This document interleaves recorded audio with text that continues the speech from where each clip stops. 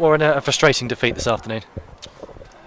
Yeah, tough one to take on it. It was obviously one of the games where we were looking to get some points and move away from the bottom of the table. Really, we saw it as an opportunity that we didn't take really. And look, we had some chances today that I thought we should have took, and a little bit of sloppiness from ourselves kind of killed us in parts. And look, we know we are, and we know what we need to do now for the next two.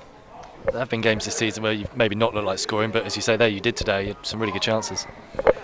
Yeah, we had a really good chance in the first half. I don't think we worked the keeper enough.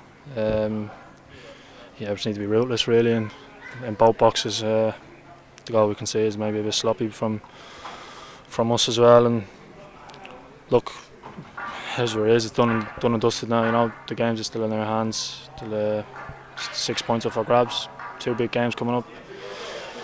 It's up to us, isn't it? And that's, I think, other teams would like to be in our position because they actually can control it a little bit and we can.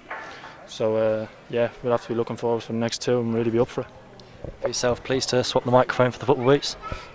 Yeah, well, I'm still on the mic now, and obviously I'm very, very happy to get back. You know, I was ahead of schedule.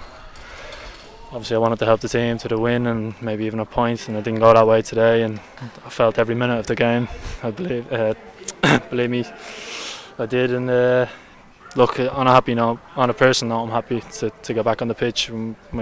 Get through the 90 minutes was probably not what was in the plan anyways, but to get through 90, really no real niggles around, was very positive for myself. But the bigger picture is we needed something from this game, we didn't get it, but it's not the end of the world, you know. Like I said, I'll just keep saying it, 6 points up for grabs.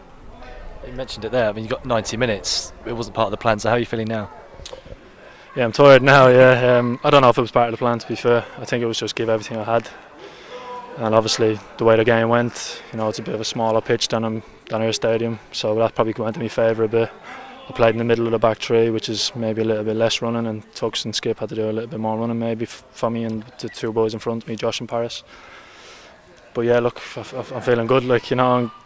Obviously the result is the result, but on a personal note, I'm feeling good to be back playing and put the boots back on.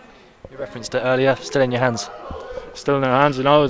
We need to be positive, we need the fans to stay behind us, you know. It was very, very, very nice to see them all here today, and it was a good turnout, but we really need them to stick behind us, especially Saturday coming up in the last home game against a tough Barnsley side that we know it's going to be a tough game. So really need them behind us, and that's all of us as players and a club will ask them to do, is come out and force, make some noise for us and really get behind us to try and win the game.